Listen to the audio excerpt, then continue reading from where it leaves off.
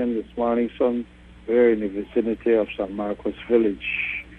The suspect was spotted by residents of that community, and the police who was in that immediate area were informed.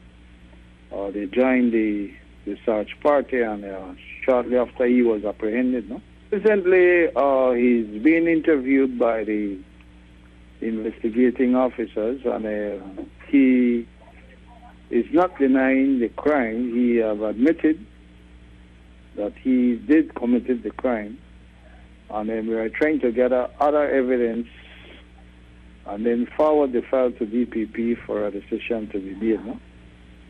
Okay, so in terms of the night the body was found, residents have complained that the police did not process the scene in terms of finding evidence that when they went to the scene after, and indeed when they went to the scene in the morning, they still found a clip belonging to Agrippina Cock and also groceries on the ground covered in blood. What would be your response to that?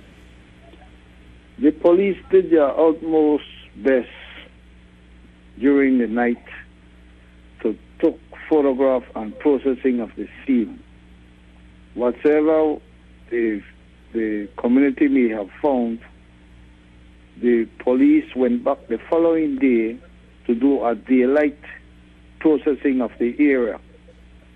And whatever they found, then they brought in whatever was left behind.